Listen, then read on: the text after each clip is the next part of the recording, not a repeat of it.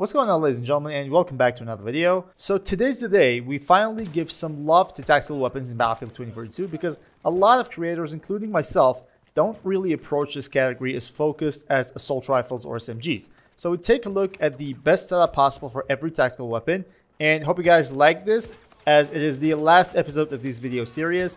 And if you want to check out the other episodes, the link to that is down in the description. The best setup possible for every single weapon in Battlefield 2042 can be found there, so make sure to check that out as well. Also, if you like this type of videos or you're into Battlefield, I do all kinds of videos from tips and tricks to news and updates around the Battlefield franchise, so you might want to consider subscribing to the channel. It only takes one click and you won't miss out on the future videos. So starting off with the first shotgun of the game, and probably the most powerful one, the MCS 880. This one is the everyday use shotgun, not only in close range, but even in medium range. Sometimes you might actually one-shot people.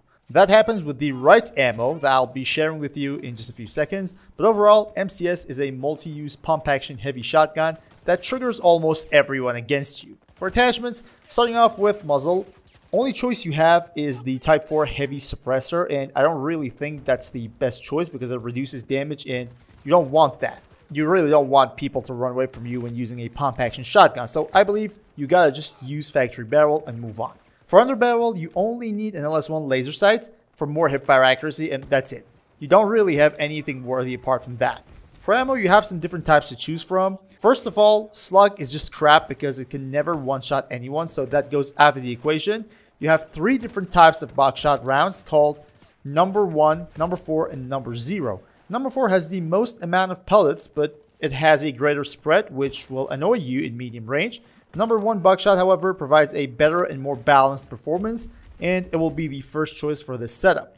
Slot 2 goes to buckshot number 4, and lastly, for the third slot, buckshot number 0 is the way to go. For weapon sights, it's just a matter of personal preference, but for me, a red dot sight is just enough for a shotgun. So the final setup is ready looking like this. Next up, we've got the lever action GVT 4570, and I just like to treat this weapon like a sniper rifle when it comes to attachments because it's going to work out better since the shooting mechanism is almost the same. Some people use this thing as a compact and fast firing sniper rifle just because. So that's what we're dealing with when it comes to this weapon.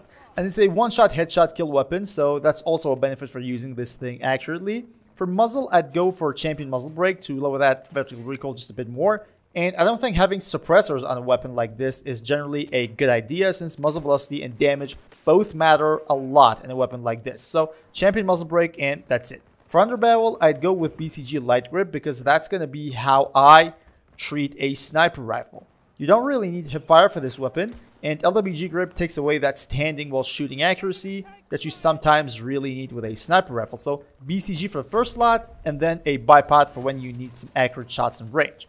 For ammo, I'd go with high power first and then standard issue because there is a big difference when it comes to fire rate between those ammo types in this weapon, but the damage gap between them is just insane, and the high power outperforms standard issue easy peasy.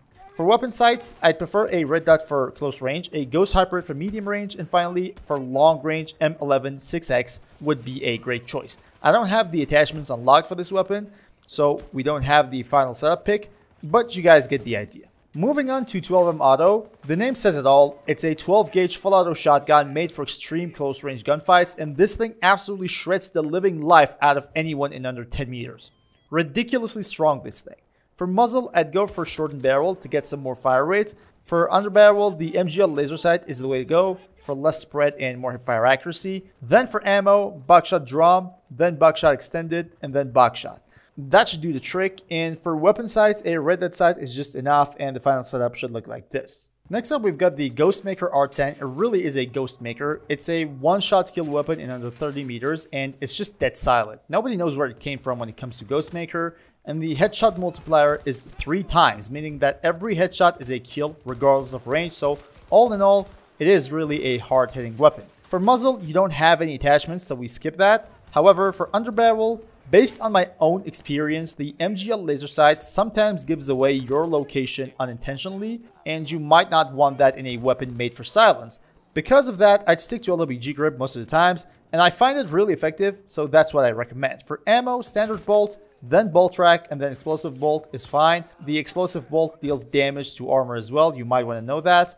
And for weapon sights, I'd go for a red dot for close range, and then for medium range, a Ghost Hybrid is the best choice here. So the final setup should look like this. Next weapon is the Rorsch MK-4. This thing uses electromagnetic force to fire projectiles at super high speeds. That super high speed, guys, is 6,740 meters per second, making it the fastest muzzle velocity in a weapon in the whole entire Battlefield franchise. Bro, that's just ridiculous. Imagine something traveling in that speed. And that's why people usually use it as a sniper rifle, and god, this thing is just freaking unstoppable. No bullet drop, no anything. Just pure aim and shoot. Now for muzzle, you don't have any attachments, but for underbarrel, you get to choose the firing mode of the weapon. You can have single fire, burst fire, and full auto, and I prefer having the single fire first, then stream capacitor, and then burst capacitor. Again, for ammo, you don't get to choose, so we'll just leave it at that. And lastly, for weapon sights, a red dot sight for when people decide to push you, so you can switch to full auto and have a strong AR.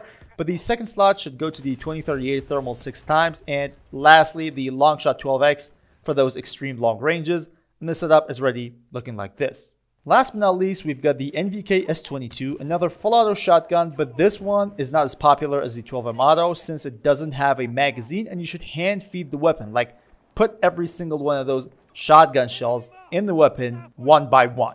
And that will make the reloading of this thing a little bit longer than you would expect. However, it recently got a nerf in that department, and now reload speed is just a bit faster. Still not as fast nor practical as the 12M auto. With all that said, for muzzle, I'd stick to factory barrel. The suppressor that we have here actually decreases damage, and we don't really want that. For underbarrel, as usual, we go for the MGL laser sight to get the extra hipfire accuracy. For ammo, buckshot and flechette should do the trick. Slug rounds are just useless, and we forget about that entirely. For weapon sights, just go for a red dot and you should be good to go. With all that said, guys, this video comes to an end. Hope you guys enjoyed and hope it was helpful. If you want to see the previous episodes, make sure to check out the link down in the description to find your favorite weapon and its best setup. Thanks for watching, guys, and until next time, stay cool.